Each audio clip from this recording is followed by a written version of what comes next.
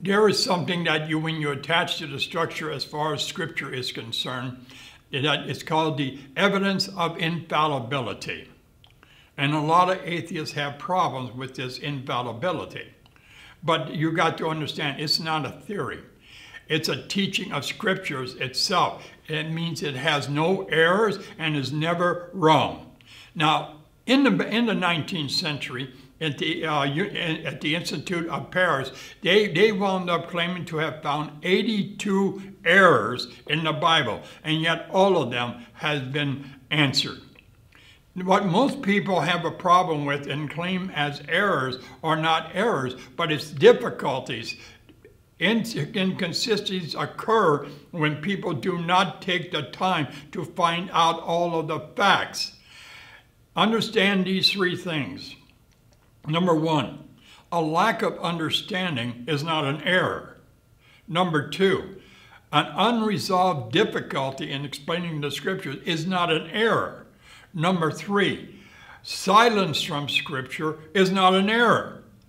Now, when you look at it, there are 6 major kinds of difficulties that characterize those who attack the harmony and the inerrancy of the Bible. These 6 difficulties consist of faith difficulties, language difficulties, scientific difficulties, factual difficulties, doctrinal difficulties, and ethical difficulties. I'm going to explain one of them.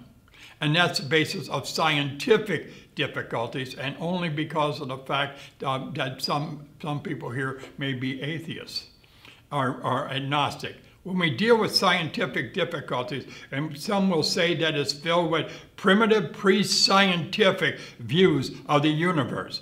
And that the Bible, but here's the point, the Bible never claimed to be a science book. But when you compare, you'll find no error about what it says about science. That is not true with science versus the Bible.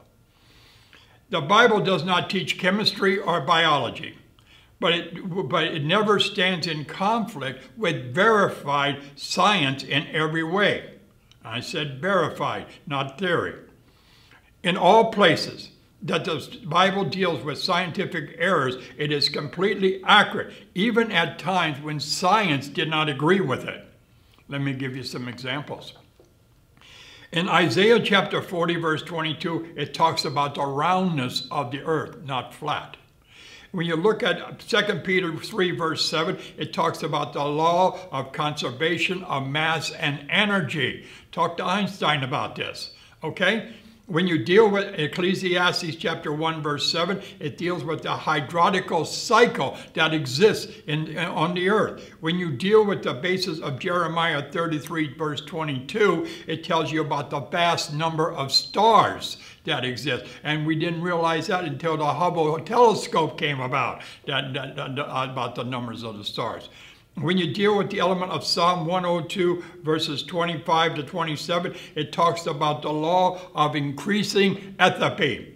When you deal with the basis as far as Leviticus chapter 17, verse 11, it's the importance of the blood in the life process.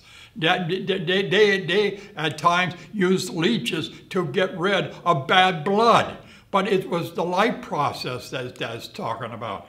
Now, also in Ecclesiastes chapter 1, verse 6, it deals with the atmospheric circulation that exists.